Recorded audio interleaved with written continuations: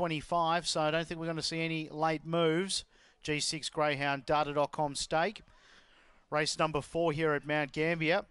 Sun is shining. We got a green light on. Race 4 Mount Gambier. We're ready. Lure rolling. Lids are up, they're away and racing, and United Lass coming across from a wide box, but heading it off will be Zabanski Fury. Zabanski Fury went to the lead from Cougar Icon, United Lass, then back in fourth was Pater, followed by My Girl Court, last of all Mount Duke. Down the back, Zabanski Fury, out by 3, starting to stop though, United Lass coming hard, then came Pater, followed them by My Girl Court, they turn, United Lass round up the leaders, coming with it was Pater, United Lass, they dash clear, United Lass beat Pater, third Zabanski Fury, then My Girl Court, followed by Mount Duke, and at the rear was Cougar Icon.